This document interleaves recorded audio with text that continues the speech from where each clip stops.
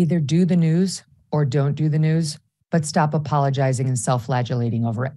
It's absurd the way they are reacting, like a bunch of little babies.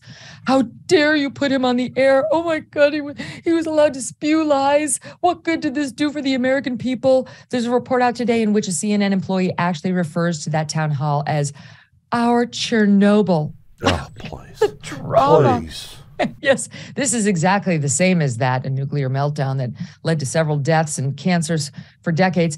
In any event, that's the state of play for CNN and much of the American media, that he is so abhorrent he cannot even be, quote, platformed. Well, guess what? The American people are platforming him. He does look like he's going to be the Republican nominee. Anything could happen, but right now he's the overwhelming favorite. And it is not their job to say no.